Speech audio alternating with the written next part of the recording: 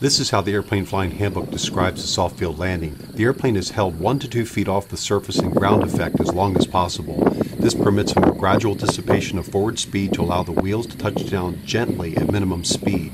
This technique minimizes nose-over forces that suddenly affect the airplane the moment of touchdown. Power can be used throughout the level off and touchdown to ensure touchdown at the slowest possible airspeed, and the airplane should be flown onto the ground with the weight fully